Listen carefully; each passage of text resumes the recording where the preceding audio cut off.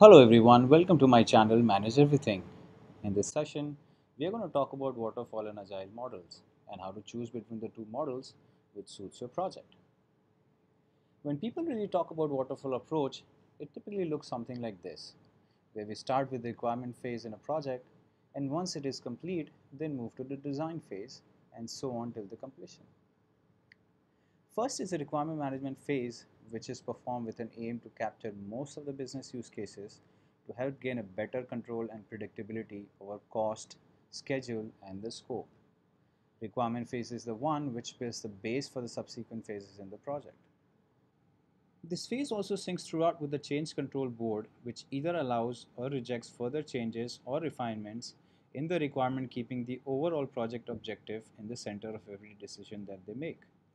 We call it waterfall because the result of one phase flows to the next one, just like a waterfall. Now let's talk about some of the advantages of waterfall model. Since the scope is defined and finalized, we could have clear objectives and better planning in place. As the base for the project execution is well formed and organized, it is easier to find the progress or deviations from the objectives. As the definition of requirements are confined within the larger scope and planning is done around the same, then probability of completing the project on time and within the budget is higher. Now let's look at some of the disadvantages. Uncertainty or risk is very high as outcome of the project cannot be measured until the very end. This also causes more number of failures. No changes or control changes only allowed within the scope. Due to unforeseen outcome in the initial phases, rework or redoing certain features is a costly and a time-consuming affair. Now let's look at Agile model. Before we understand what is Agile, let's first understand the reason for introducing this methodology. The whole idea of Agile revolves around involving the sponsors throughout the project phases, which basically help in many ways like active participation from stakeholders, getting early feedback, reduced volume of rework, etc. This methodology was initially developed for software industry, although many different industries are also adopting Agile of some or the other form. In Agile, we more or less follow the similar phases as Waterfall, but project delivery is broken down into multiple iterations of 2 to 4 weeks. This allows sponsors and stakeholders to review the delivered product from each iteration and provide feedback against the same. Delivered product is also called MVP, which is minimum viable product. Feedback received to change or improve something in the product could easily be taken into the next iteration and so on. Now let's look at some of the advantages of Agile. Less risk of project failure as sponsors and stakeholders are continuously reviewing the minimum viable product. Focus is to continuously implement the learnings from the previous iterations. Scope is flexible and could be changed looking at the outcome of few iterations. Let's look at some of the disadvantages. Due to undefined nature of scope in Agile, planning activities become a challenge. Changing of scope also impacts the overall timeline.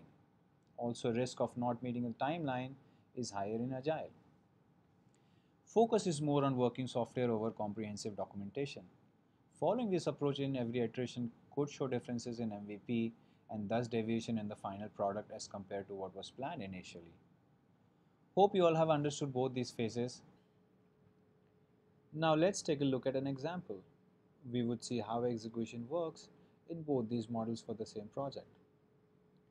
Let's take an example of building an e-commerce platform such as Flipkart and assume that a total duration of 9 months would be required to complete this project, which basically is a total cumulative effort of all the different phases.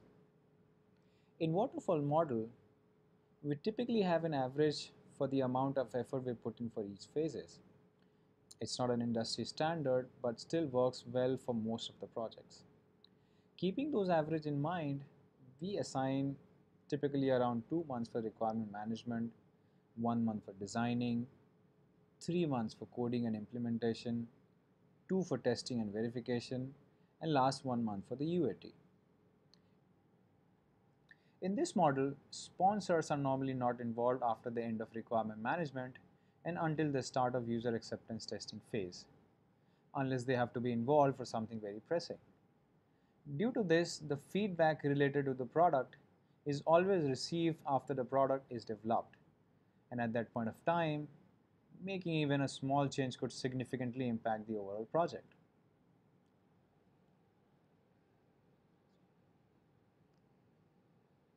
Now let's look at the same project using Agile model. Keeping in mind the same timeline of 9 months, we would break the project work into 9 iterations of 1 month each, where we would start with basic and first to complete requirements in the first iteration and complete the remaining part of the work in subsequent iterations. One important difference here is that it is possible to receive the feedback from the sponsors and stakeholders on the minimum viable product delivered at the end of every iteration. And that is why it is also easier to make the changes as per the feedback provided, as they are identified in the early stage of the project execution as compared to in waterfall model. Now let's understand that when should we use waterfall model. It is always advisable when sponsors exactly know what they want and will not come up with a lot of changes during the project execution. No changes in the scope, and it involves fixed price contract. If you have done similar projects in the past and are familiar with the executions as well. Now let's understand when should we use agile model. There is no clear definition of the product and you have to start working on the basis of high level scope. For example, here we may have to build something which is similar to flipkart.com. End product could very well be different than what is planned initially. There would be changes in the project requirement as and when sponsors provide their feedback. And also the project definitions are not clear, then including sponsors are important to avoid unnecessary rework at the end of project lifecycle. In Agile, it is always advisable to break down the features into different iterations and involve sponsors to provide feedback. So to give a final verdict, both of these models have different use cases. When to use which one and why completely depends on several factors like type, complexity, or scope of the project. When the scope is well defined and not changing, sponsors are also well aware of what they want, then we should go with waterfall. When sponsors do not have the complete definition of the scope or there are a lot of undefined complexities involved, then we should go with agile. This brings us to the end of the session. Hope you have liked this.